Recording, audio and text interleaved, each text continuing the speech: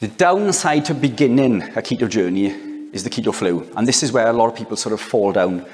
So the keto flu is, your body's going through a detoxification phase, but to understand how that works, we need to understand that high blood pressure or essential hypertension is an insulin-dependent state. It's caused through elevated insulin.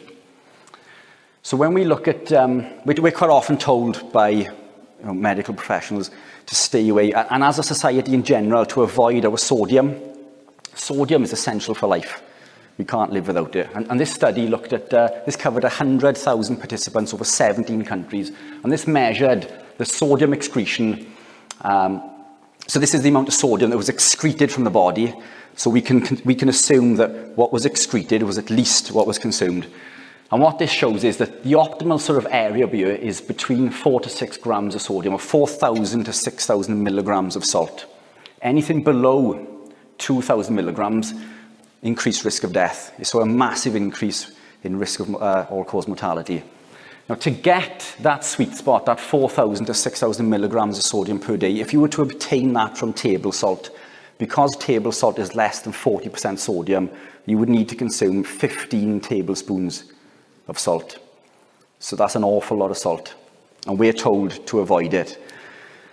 Sometimes for good reason. A lot of processed foods are very high in salts, but when you become ketogenic, you're restricting all of these processed foods, and you're eating real food, you're eating natural food, you're eating foods that don't naturally contain high levels of these electrolytes. So sodium is essential for life. When we begin a ketogenic journey, as I just showed you earlier, or even sort of low carb, this lowers our insulin. Now, the way that sort of essential hypertension works is that in an elevated insulin state, in a state of insulin resistance, we're told to sort of cut out this sodium. So we drop the sodium, but sodium is essential for life. So the insulin will pull sodium from 4 points in the nephrons in the kidney back into the blood to keep us alive. Wherever sodium goes, water follows, which leads to further sort of high blood pressure. And this is what's sort of happening when we begin a keto journey. So the drop in insulin signals the kidneys to release sodium from the body. This sodium is expelled, and we go through what's called the keto flu, also or used to be known as the Atkins flu.